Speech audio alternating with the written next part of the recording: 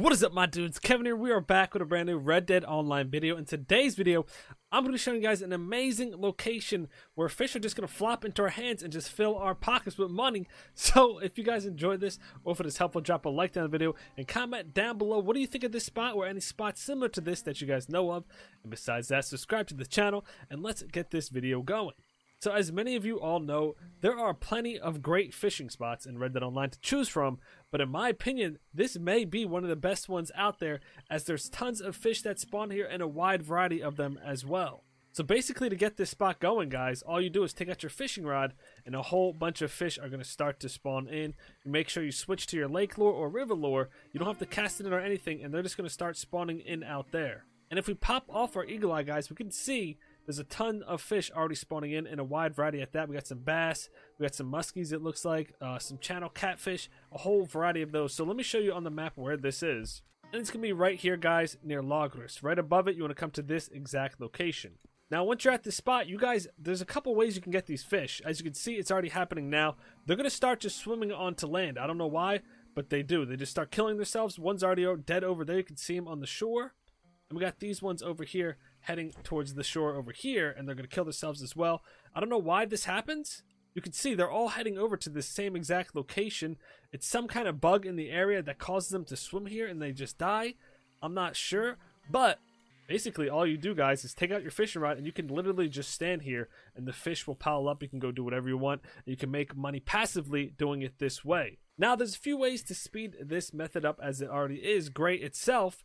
What you can do is simply fish while the other fish are killing themselves. As you can see, I'm not even doing anything. We've been standing here this whole time and we have, that's at least 10 plus fish right there trying to kill themselves. I don't know what's going on here. Maybe, you know, things are getting a little rough for them and they're like, screw this, I'm just getting out of this water. I'm not too sure. All I care about is that we're getting a bunch of free fish without any work. But like I was saying, you guys can go ahead and cast out your rod while they're killing themselves and speed up the process. So you're pretty much be catching fish and catching fish over here as well at the same time, making it double as fast or twice as fast. Now, on top of that, another thing you guys can do is grab a carcass, and as you know, carcasses attract fish to them, so that will pretty much just speed up the process of these fish coming to land and killing themselves. So you could get like a deer carcass or a turkey carcass and bring it onto the shore right here, drop it on in the water, and that will speed up the process as well. But you don't even have to do either of those if you want. You could literally just put away your fishing rod.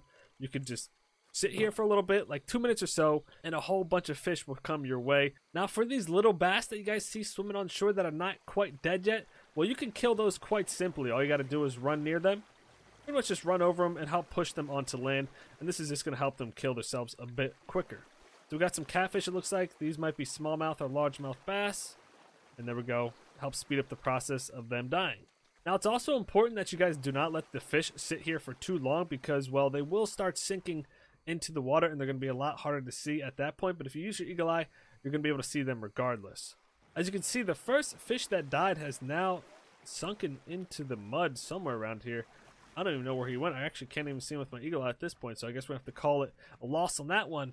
But as well, look at the water, guys. There's still a bunch of fish spawning in constantly, so those fish are going to be killing themselves as well throughout this whole thing.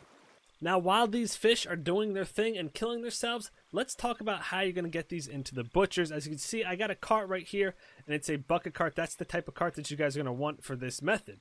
Now, to get one of these carts, guys, the best location possible to get these is going to be Valentine. They're literally all over the place in this area, so all you do is come here during daytime, and you want to pretty much just take laps around the town. Usually it takes a few laps or maybe just one, and you guys will find a car. Also, you can find them all along these roads here and down here as well. Pretty much this whole general area, guys, you'll run into these carts, which is very simple. Now, of course, the cart is not mandatory. You guys do not need the cart, but it's going to help you guys improve the amount of money you're going to get from doing this. You don't have to make multiple trips because, as you know, you can only hold one of these on your horse. If you bring 2 horses, that's only 2 max, and on top of that, you can just have little fish in your bag. But if we could throw out at least like, I don't know, 8 of these, you could easily fit 8 of these in a cart. You guys are looking at way more money than you would be if you just went with 2 of them. So I'm going to go ahead and move some of these big boys on over to the land now, just so they don't get in the way of anything else. So we got long nose gnars. I'm not sure if I'm saying that correctly. Gnars, I believe. Let's go throw these on the land over here. And let's see what the other kind is right here. I believe it's going to be the catfish, like I said. So it actually wasn't muskies. I got the gnars mixed up with the muskies, but it is catfish here. So let's move all these on over to the land. And we still have some more fish heading on over. Alright, so here's 7 of the large fish already.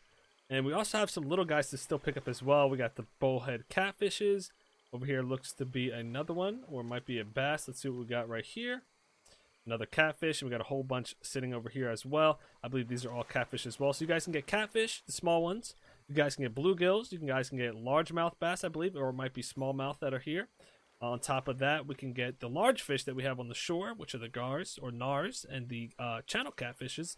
So you guys can get a wide variety here, like I said earlier. So I'm going to pick all these up, and the fish are going to keep coming. So pretty much you can stay until you're happy with what you got here. It's like they never really stopped coming for me ever. They kind of just keep spawning in as you take them out. But make sure you guys use your eagle eye, because oftentimes you can see there's fish that kind of blend in. You're not going to be able to really see them unless you're using your eagle eye.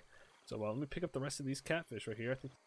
But basically at this point, when you guys cleared out most of the big fish, what you can do is when these little guys are still coming, if you want to stay and wait, you can simply just start fishing while they're coming to help speed up the process of clearing them all out.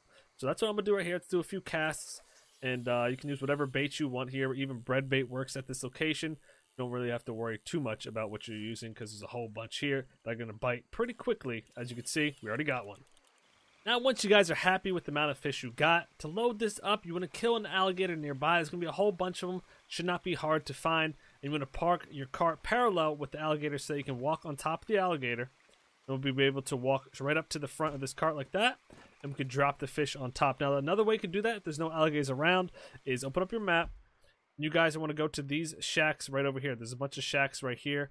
Now, to do this, you guys want to make sure that you carry everything over in groups, because you know the fish will despawn on the ground. So for example, pick one up, bring it to about like right here, or you could even bring it to this island, go back, get the other ones, and then just do it in groups, and you have to move them all the way until you get over here. But I highly recommend that you guys use the alligator instead, so it just doesn't take all that time moving all the fish. But anyways, I'm going to load up all these fish that we got, guys. And then once they're all loaded up, we're going to head on into the butchers, and I'll show you how much money we're going to get for these. Now, also, let's look at the little fish that I got during this. And we got all these little fish. We got smallmouth bass or largemouth bass, catfish, bluegills, pickerels, and a rock bass. So we got all those on top of these large fish. So we can expect to get a good amount of money. All right, the cart's all loaded up. I did lose, I think, 2 of the fish because I ran too far away by accident. So make sure you guys do not make that mistake like I did. But we still, I think we got like 5 of them in here, which is a very good amount. We start out with 7, so not too bad. I'm going to take these back on into the butchers. We're going to head on into Rhodes. It looks like some people spawned in around the San Denis area, so I'm not even going to risk it. I'm going to go to Rhodes. Rhodes is completely empty. And whatever you do, do not drive too fast in this cart, because you don't want the fish flying out. And if you're not around an area where you can get in the back of it, where you're going to have some trouble. Alright, so here we are at the butchers, just pulled up. Now, you guys want to completely unload your cart. Take all the fish out and put them on the ground, because if you do it one at a time, the fish they can glitch in the cart and they'll fall through it. It might get a little messed up. So you want to make sure before you start selling, take every single fish out of the cart. Alright guys, once you emptied all your fish out, let's begin selling and see what we got here. So, the big one we got was the channel catfish. Those go for $5 each, not too bad. Go ahead and sell that. On top of that, we got the rock bass. We got the chain pickles that we got, $2 for all those. The bluegills, they go for 75 cents, $3.75 in total for all that. Go ahead and sell those. We got the bass, largemouth bass, guys. So you actually might want to go there until you guys have 10 of these, because there is 10 at this location. So I should have actually got 3 more and made that 10 in total, which would be $20. But we got 14, which is still good. You guys get the idea. We got the grizzly mutton. Actually, this isn't from this location, so don't worry about that. And we got the bullhead catfish, 75 cents each, another $5.25. Not bad for that. So let me go ahead and grab the other ones. Let's see what these gnars are worth. And these ones go for $5 each as well. So you guys can easily get, let's say, about 8 of those in your cart. I had a little mishap and lost some. But if you have 8 of those, 8 times 5, you're looking at an extra 40 on top of these small fish. You guys max out your bass and whatnot. You're looking at a good, I would say, $70 to $85, which is not bad. It's a pretty easy run. It doesn't take that long at all, and it doesn't really take any work. It's a nice passive way to gain some money. The only thing that's a bit of a hassle is the cart, which I know some people don't like, but it should work out pretty smoothly for you guys. So I'm going to continue selling the rest of the fish that I got. So I do hope this was helpful, and I do hope you guys enjoyed it. A nice way to switch things up. I enjoy a variety of ways to make money. I don't like sticking to the same one too often. So if you guys did enjoy it, drop a like on the video and comment down below any things we can add to this method to make it even better. And on top of that, subscribe to the channel, and I'll see you all next time for a brand new video. Peace.